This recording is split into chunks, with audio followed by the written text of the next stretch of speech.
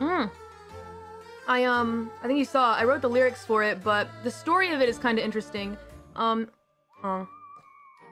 eating the whipped cream part of this milkshake. So basically, girl wanted to do a song for Halloween, and she was like, hey, I'm gonna ask for, a song to be commissioned to make a myth song for Halloween. It's gonna be like a spooky, scary skeletons thing. It's like what she said.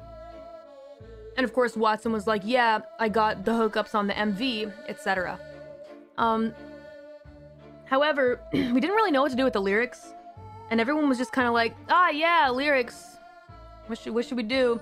And I was thinking to myself, man, I don't want to just be like, I'll write all of them, because what if we have lyric writers that are like, Calli, stop hogging the spotlight. I want to write lyrics, which is fine. I understand that, but because of that, I was all timid and shy, right?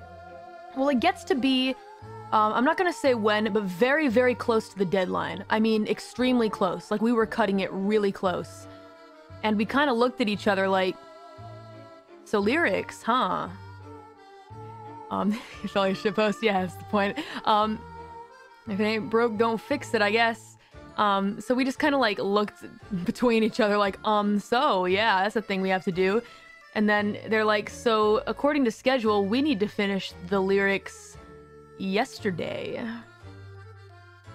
And I was like, I just like gingerly erased my hand and I was like, I can do it.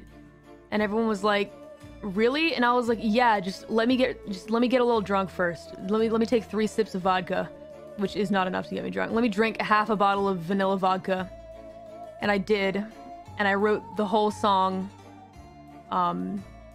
very quickly.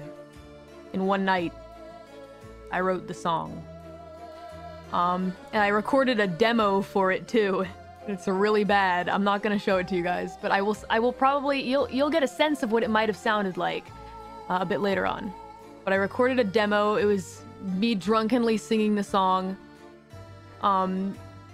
so that they could follow along with it.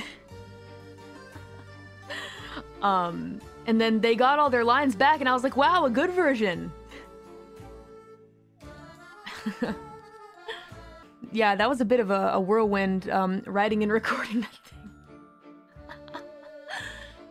Yeah, I was like, I can do this, but I have to drink quite a bit to be well equipped to write the type of song I think this needs to be. Vodka coming in clutch.